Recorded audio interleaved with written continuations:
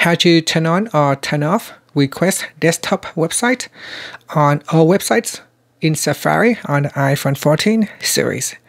First, let's go back to the home screen by swiping up at the bottom of the screen. And on the home screen, tap on Settings. Next, we swipe up to go down, and in here, tap on Safari. Next, go down, and then tap on Request Desktop Website. In here, tap on All Website toggle button to switch it off or turn it on.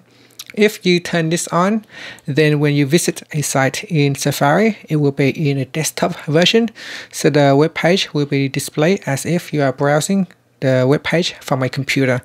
So the font is small. It has not been styled to fit on your mobile screen. It has been set up so that it looks very similar as how you see it on the computer.